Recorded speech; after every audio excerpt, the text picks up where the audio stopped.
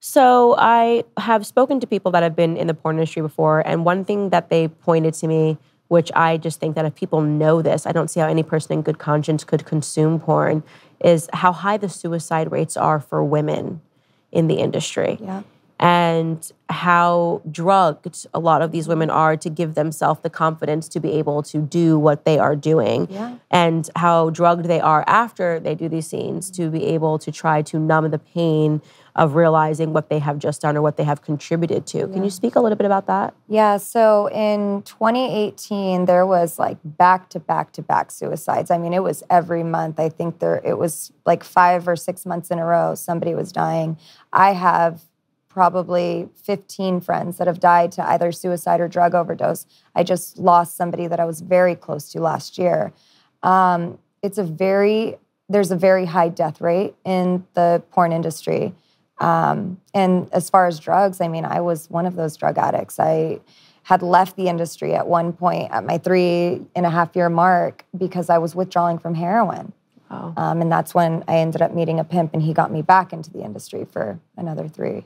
So talk about when you became a drug addict. So you're in the industry for 3 years. You left because of your addiction. When was the first time that you did heroin, and what gave you that impulse? Okay, so, heroin, I mean, there were other drugs that led up to that. So I was on set. I was new in the entertainment or in the adult industry. And I'm 105 pounds, 5 foot 1 inch. I'm not overweight. But a director tells me, you're fat, you need to lose weight.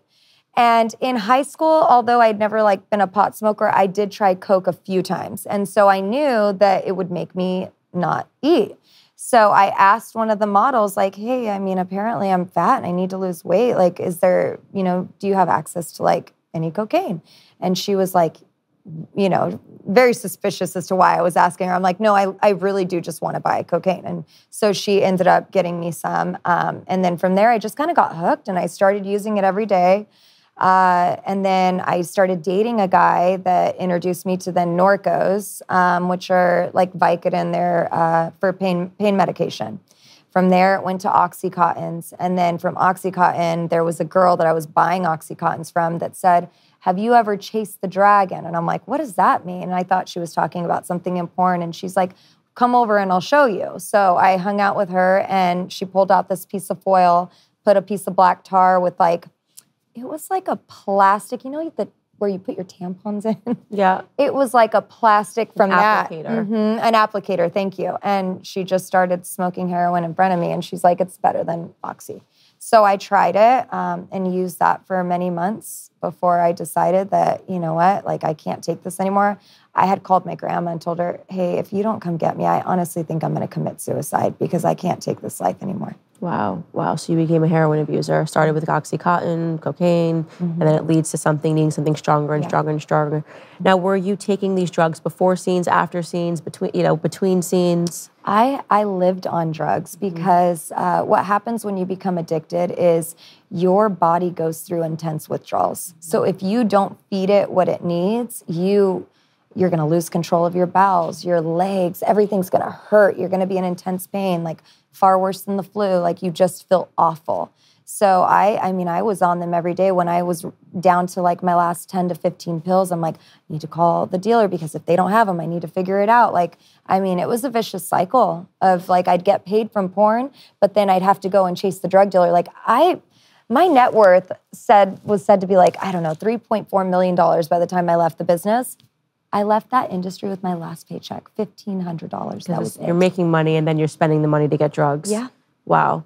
And I only know one person personally that's ever been addicted to heroin, what I've known from way back, from middle school. And I remember seeing her, she got clean. And when she described to me in detail what the withdrawals were to get off of heroin, she just said it was like dying. Yeah, that it's absolutely. Just, it's like dying. Every piece of your body is just, she was, in the hospital, and she said you can't even describe that sort of pain. It's awful. And yet you were willing to go through that pain. You call your grandmother and you say, come get me. And did she come get you? She did. She drove up to Los Angeles, moved me in with her, into her home in San Diego. And I did get help from a doctor. I went to a doctor, got on what was called Suboxone to kind of help alleviate the withdrawal a little bit, but it was still pretty bad. Okay. Why didn't you call your mother or your father? You know what? I, at that time, had a very, very hindered relationship with my mom.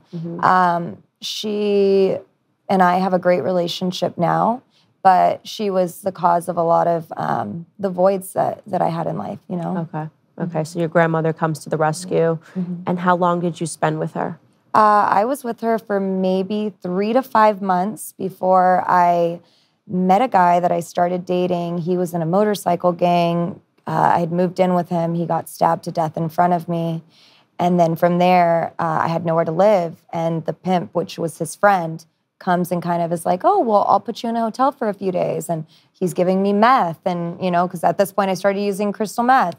And did you get clean while you were with your grandmother? I or was did. It sort of... Yeah, but it was a very short stint of being clean. Like it didn't last long, obviously. So you fell right back in. You watch your ex-boyfriend get stabbed to death. His friend, he's the pimp, says, hey, I'll take care of you. You need some more place to stay. And now he's supplying you with drugs, methamphetamine. Yes. Totally different drug from heroin. Totally different, yeah. This one gets you wired. So I start hearing voices. So he ends up taking me to a mental institution. I get clean there for a few days, and then he brings me to his apartment. He was actually a believer, a backslidden believer. So he introduces me to the Bible and takes me and gets me baptized. This is the same person that gave you the meth, and he is a pimp. Yes. But he's also a believer.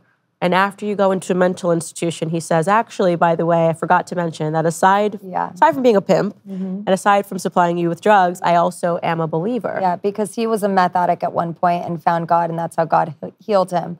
But then he ended up going into this line of work, if you want to call it that. I'm not sure how God healed him, but he's also supplying you're right. methamphetamine. He sounds like a conflicted Christian. Very much so. Which Very is, much so. You know, that's not to make fun of him. It's just to point to the fact no, it's that, true. You know, he clearly was still struggling himself. But so after I get he tells you about Christ. So after I get clean and I kind of have like just almost like a new attitude because I'm reading the Bible every day, but I don't really understand it.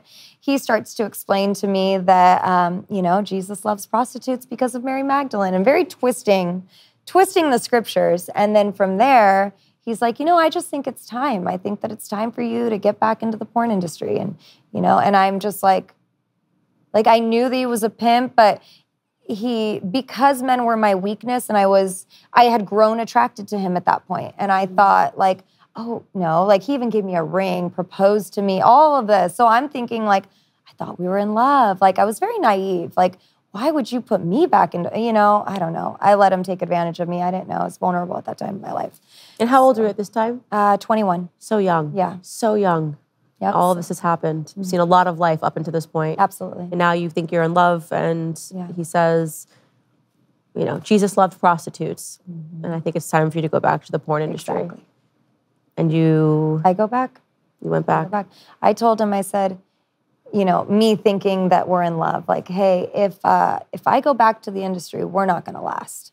And he's like, oh, yeah, we're going to be together forever. So 3 years later, you know, I had an encounter. I actually had an encounter with God, and I just felt like, you know what, I need to leave this guy. And so he'd been taking all my money for 3 years, but I prepared myself. I stashed money from an overnight escorting gig that I did I think it was in Miami. And he found out about the money that I stashed, took it. I was crazy, called 911, threatened to turn him in, and he gave me the money, and I ended up getting away from him. And that time, it was actually with the help of my mom. Really? So did you call her in a desperate moment? In a desperate moment, yeah. And what did you say to her? I told her, Mom, I need to get away from this guy. I said, he's no good for me. I'm sure you know that. And I really need your help. Wow. And what did she do? She showed up. She lived about 15 minutes away, and she was there for me. Okay. Yeah. And so you were able to get that money back from him? Yes. Okay. So that I could get my own apartment and a car at that point. And it must have been a lot of money. Yeah. He was taking all of it. Well, I mean, he took all my money for 3 years, yeah. So I want to say I stashed around $10,000. I got a little $5,000 car from Craigslist and was able to get an apartment. Then I had no money, and I was going to go back to what I knew. So I went and filmed my last porn scene before I had yet another God encounter.